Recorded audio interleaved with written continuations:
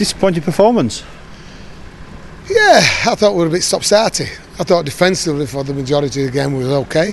A couple of switches off in concentration, lapses in concentration, cost us a couple of soft tries, but overall, structurally, we didn't look too bad defensively. With the ball, we've got a lot of work to do, and we knew that coming into the game. And again, we looked clueless at times. We looked, there wasn't no continuity, no gelling, and it looks like we've just been thrown together, which, I guess people will look at, well, you should have friendlies to sort all that out, don't you? But we're not in a position to do that. We didn't want to do that. We scraped a point. Is it good enough? No, not really, but credit to them. They played pretty well. They were a bit better, a bit more of a test than the week before against Gateshead, and it's just building up nicely to a big game coming up against Lee next week. What positives could you take out of today? Kyle Wood's kicking game. I thought Kyle looked sharp, looked strong. He needs a little bit of help around the field. So, yeah, and Endo looked dangerous. He looked probing and things like that.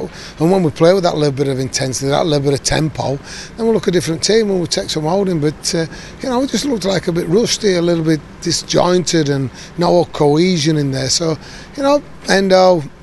Jamie Cottle in the second half I thought were really good, got himself in good positions. Danny Mills looks like what he has, what he's capable of being, a quality player. So there were a few positives, but a lot of work to do.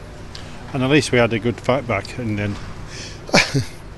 It might be all right for everybody else to, that doesn't pacify me. And I just thought we were just a little bit selfish on ourselves, and we need to be a little bit more as a team. We did. We got something out of it.